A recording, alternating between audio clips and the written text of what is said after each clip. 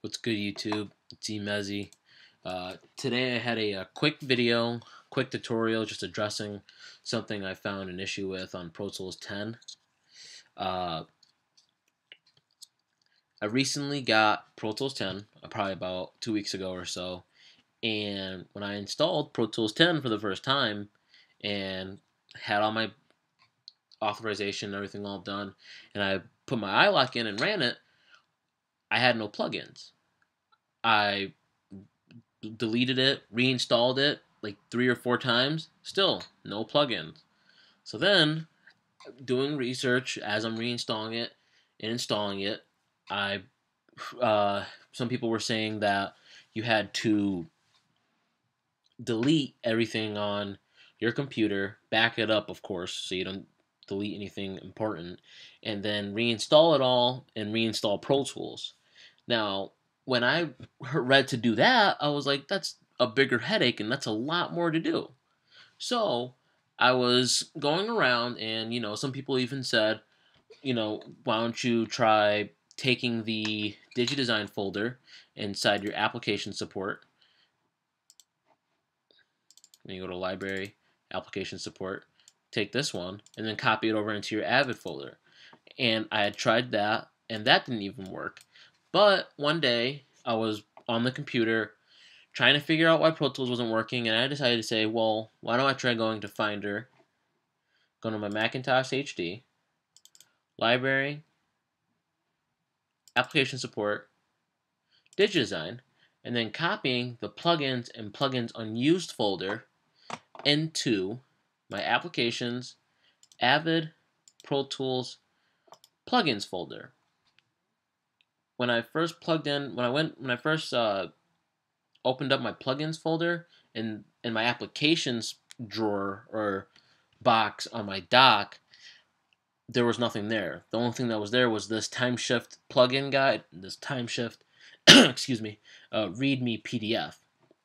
So I tried that, and then when I plugged in Pro Tools for the first time, it actually worked. So now, when I run Pro Tools after plugging in my iLok, it works. But before that, with Pro Tools running in the background, nothing came up. There was nothing at all. All I had was an empty plugins folder right here.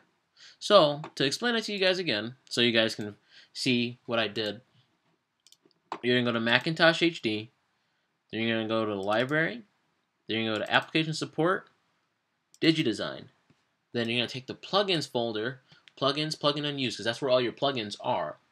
You're going to Command C or click and drag, then go to Applications on your dock, Avid, Pro Tools, plugins, and then drop them in there. And that should work 100%. Like, there should be no other issues. If you want, just to make sure everything's okay, delete Pro Tools first, then reinstall it and do that, because that means, like, it's all clean, you haven't used it yet, you know everything's going to be okay. But I mean, even just doing that, you should be perfectly fine. I don't know why that happened. I know recently with Pro Tools, there's been a couple issues that are kind of buggy with some of their things. Like, I know Sibelius, the notation program for composition, was crashing on a lot of people, and people were complaining about it, and some people were saying, oh, well, you gotta delete this or do this, and hopefully, I mean, they'll come up with an update or something that'll fix that, or maybe they'll just drop Sibelius 8 or something, but I hope that works. I hope that helps everyone out that's been having that issue on Mac OS X. Comment, rate, subscribe, or like the video now. If you have any other questions, just PM me, or you can tweet me at twitter.com/EliEmesi. I'm pretty good about responding to tweets or even a message or a comment below. I hope that helps everyone, and have a great day. I'll see you guys later. Got more music coming, more things on the way. If you want, you can check out my SoundCloud. I just uploaded a new song, soundcloud.com/Emesi. Comment, rate, subscribe, or like the video, and I'll see you guys later.